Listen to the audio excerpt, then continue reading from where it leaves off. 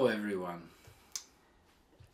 The teacher was talking to her junior class about God and how hard it was to know about God. "Where is God?" the teacher asked. "I know where God is," called out one of the little boys. "He's in our bathroom." "In the bathroom?" the teacher replied. "Yes, every morning my dad stomps up the stairs, raps on the bathroom door and yells, 'My God, are you still in there?'" Yes, God is in the bathroom because he's everywhere. Our happiness as human beings lies in acknowledging his existence and living by his commandments.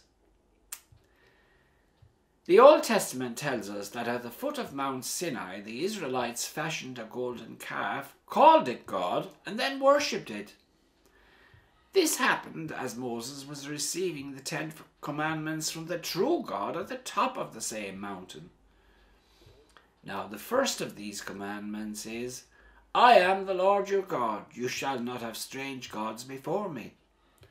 So, in obedience to the Lord, the golden calf was smashed to smithereens at the foot of the mountain.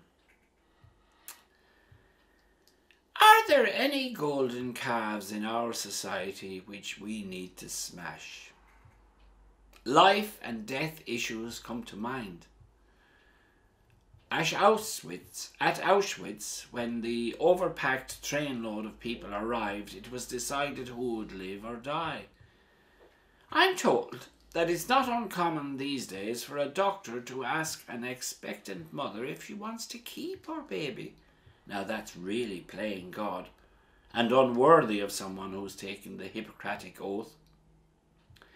The next thing, they'll be asking poorly elderly people if they would like to die. "We have ways and means of putting you to sleep." Another example of playing God. Now, often people put the blame on God or religion for all the wars and regional conflicts in our world. However, the breaking of God's first commandment is what causes wars, not God. Even natural disasters are often triggered by humans. Soil erosion, for instance, caused by deforestation, often results in fatal landslides. The first commandment requires us to be stewards of God's creation, not exploiters.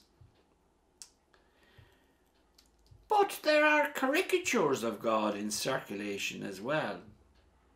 One such is what I heard called the cuddly bear God. This is a sugar-coated God who is falling over himself to smooth out all the ruffles of our lives. This parody of God keeps us shielded from every pain. And yet, how many people have found the true God only in pain? How many people have turned from false gods only in the midst of a struggle? Jesus asks us in the Gospels to take up our crosses every day and follow him, not use religion as an escape hatch from life's problems. Jesus never wanted to be cast in the mold of a Superman, a quick fixer of everything which goes wrong. And by the way, he won't send rain from a blue sky either, no matter how much we pray.